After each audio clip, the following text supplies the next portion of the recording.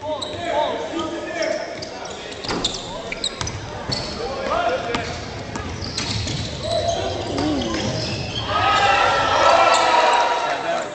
Poneman here with IllinoisHSBasketball.com.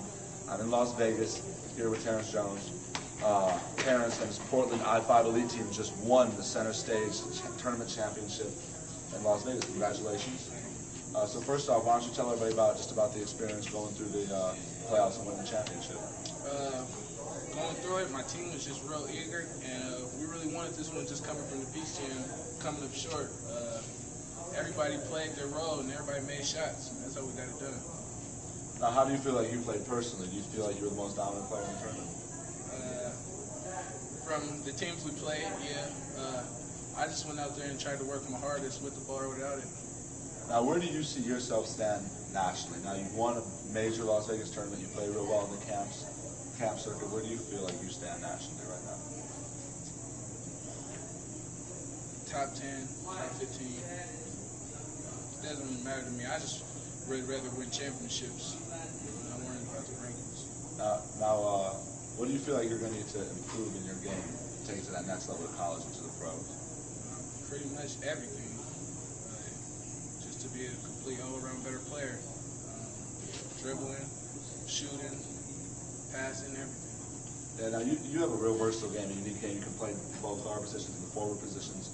You can basically play all 5 positions on the floor. What position do you see yourself playing in college? Point forward, the 3, 1, 2, 4. Whatever my coach really needs for me to get done. Moving on to college, you have a long list of potential college shooters. Are there any schools that are standing out right now at the top? Nah, I'm wide open. I'm going to cut my list down at the end of the summer.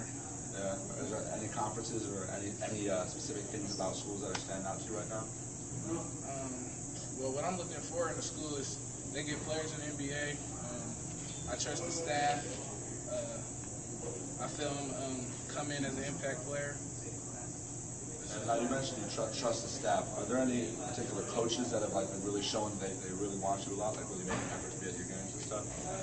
Yeah, Oklahoma, University of Washington, Florida, Carolina, Georgetown, USC. Strong presence at all your games. Arizona. Cool. Now, you were at LeBron camp, you're at Vince Carter. Who else? NBA camp? Yeah. And Pangos? Yeah. What did you take out of those experiences playing against all the other top players in the nation? Just the experienced coaches that are teaching you stuff, just try to take everything in and not forget it and just use it in the game.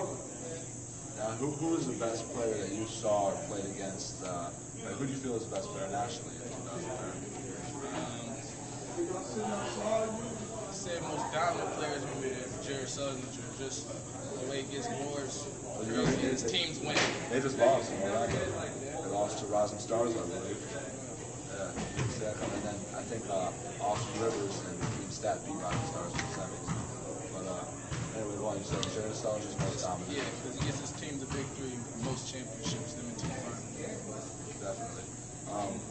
Now, have you set a timetable for when you're going to make your college decision, or have you decided when you're going to start taking visits and things like that? Nah, just when I feel that's the right school and the time is right. All right, cool. Well, I guess you heard it here first. I'm Dan Poneman here with Center Stage champion Terrence Jones. Until next time, we're out.